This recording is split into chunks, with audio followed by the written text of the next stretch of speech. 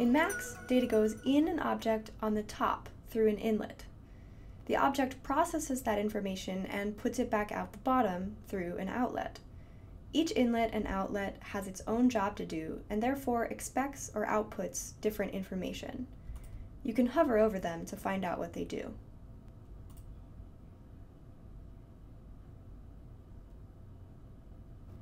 One distinction you can make between inlets is whether an inlet causes an object to output information or whether it just stores the information for later. The terminology for this is hot or cold inlets. Hot inlets continue the data flow and cause an output. Cold inlets store information but do not cause an output. Max has a handy visual interface for this. Red are hot inlets and blue are cold. In this counter object, the left inlet is hot. When I send it a bang message, it outputs. In this case, it's outputting the current count of bangs. I'm using it to increase the saturation on this background fill.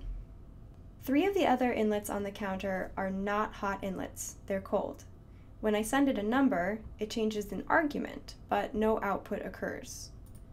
So I'm going to send it a number here into the 5th inlet, which sets the count maximum. Notice that when I put a number through, there was no output into this box. However, now instead of the count maximum being at 100, it's only at 75. It's not just counter, but several objects have hot inlets and cold inlets.